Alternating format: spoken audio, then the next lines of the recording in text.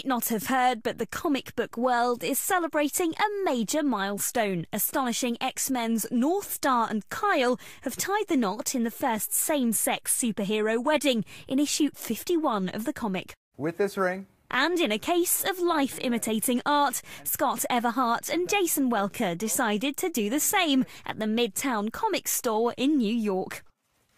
And one of our first dates was him taking me to a comic book store, so that's why this also seemed kind of perfect, because that was right at the start of our relationship, so it was just kind of a nice full circle. And now I'm a total comic dork.